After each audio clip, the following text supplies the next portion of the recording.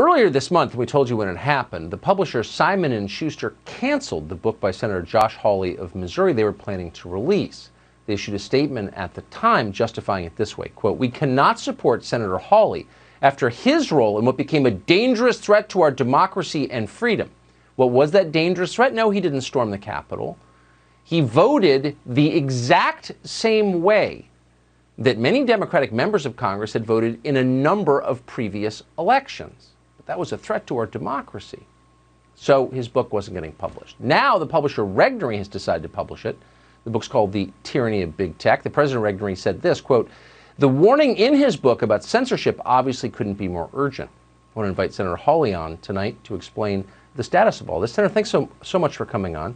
I think it sounds like a really interesting book, and I'm grateful that someone is brave enough to publish it. What have you learned from this experience? Well, I've learned, Tucker, that what these corporations want, and unfortunately what many on the left want, is control.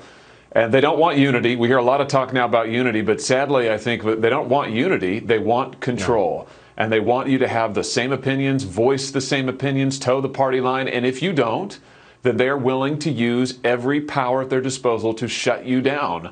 That's what they've been trying to do with many, many conservatives. And it's not just me, it's many, many conservatives. And that's why, for those of us who believe in the First Amendment, believe in the right of free speech and the Constitution, we have to take a stand, and we can't allow this to happen. I think that's exactly right. And I should say, in full disclosure, I have been published by Simon & Schuster. I have another book under contract to be published. I told them directly I'm disgusted by what they did to you, not for any partisan reason, but because I believe in free expression, and I don't think you should bow to the mob as they did.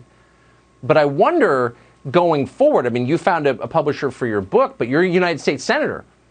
Presumably there are other people whose intellectual life has been snuffed out by this moment of uniformity that we're in, enforced conformity. Are you worried about that? Like, what does it do to the country?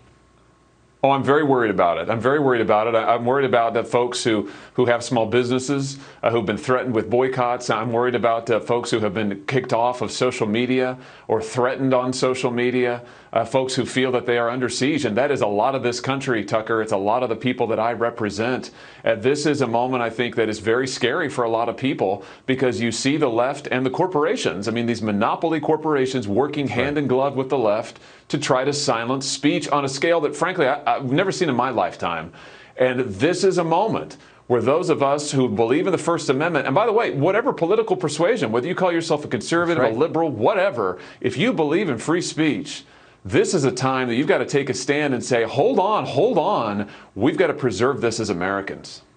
You'd think that book publishers, journalists, people who make a living exercising their First Amendment rights would see this and want to defend you from this censorship. Have any?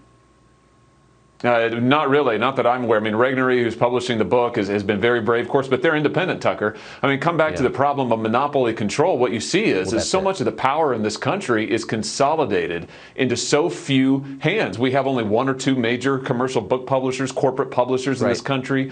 Ditto with the big tech companies, of course, which is what my book is about. So it really takes these independent voices to say, whoa, we're not going to be told to bend the knee.